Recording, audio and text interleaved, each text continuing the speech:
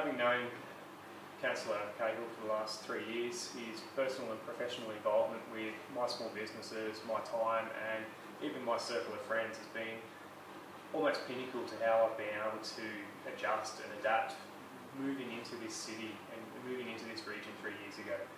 Having owned a small business for the last 3 years and now running another small business within this community, Councillor Cahill has been able to assist me in not only being a stepping stone to the local government, but also being able to help me and find the personal and professional development tools that this region has. He's been pinnacle. January floods 2011, Bill Cahill was on the front lines. He was getting dirty. All the press and the media talks about the mud army, and Bill was one of them. Bill was in there the day after helping my parents clean up the business. Bill was the one fighting the insurance companies to help my parents and their business.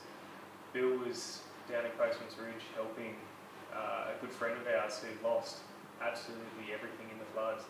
I mean, not just lost a car, lost her whole house.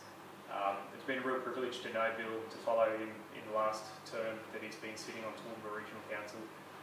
And honestly, without a doubt, I can see that he wants to connect the community with the local government, and then in essence connect the local government with the nation, and definitely grow this region further. And I really look forward to seeing Bill in the next term of local government here.